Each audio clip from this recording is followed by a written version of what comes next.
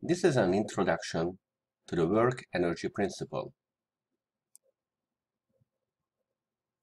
Work is calculated as the product of the magnitude of a force times the displacement times the cosine of the angle between them.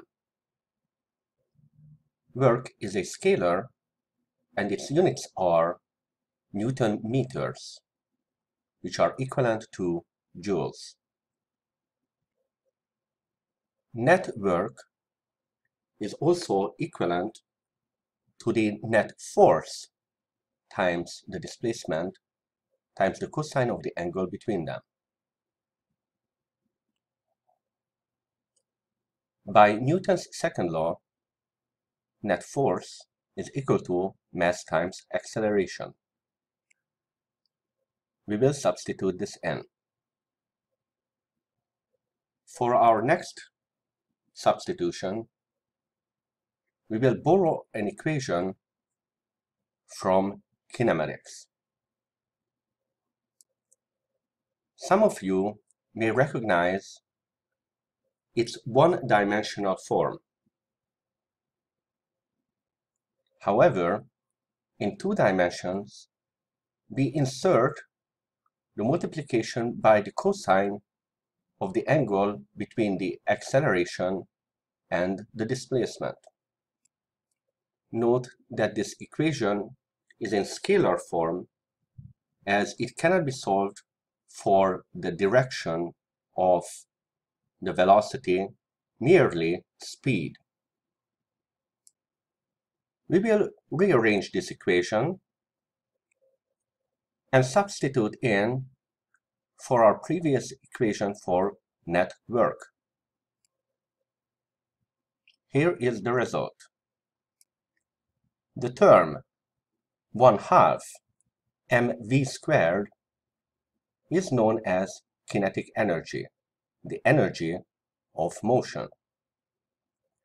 It too is a scalar quantity with units of joules. We can now write net work in shorthand as the change in kinetic energy. This is called the work energy principle. Let's illustrate the use of work on an example problem.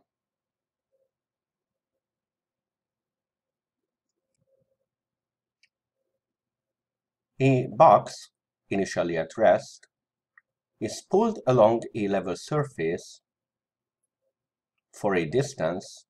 What will be its final velocity?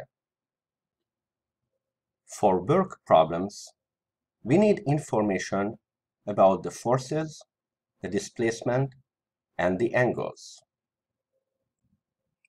We start with a free body diagram, and on the side, note the direction of the displacement.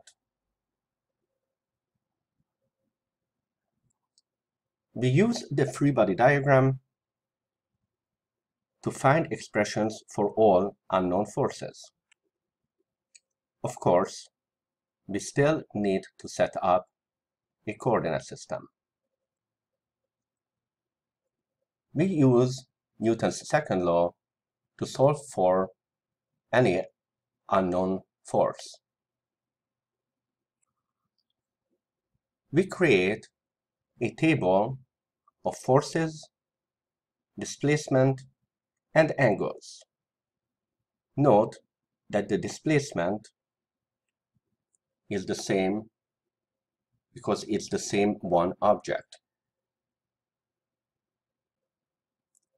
We calculate the work done by each of the forces. Note that forces acting perpendicular to the displacement produce no work. Net work is the algebraic sum of all the work done on the object. Now we use the work energy principle. we substitute in for the expression of kinetic energy. In this case, the box starts from rest, so we can simplify the expression and then solve for the unknown. Substitute in with units to get the answer.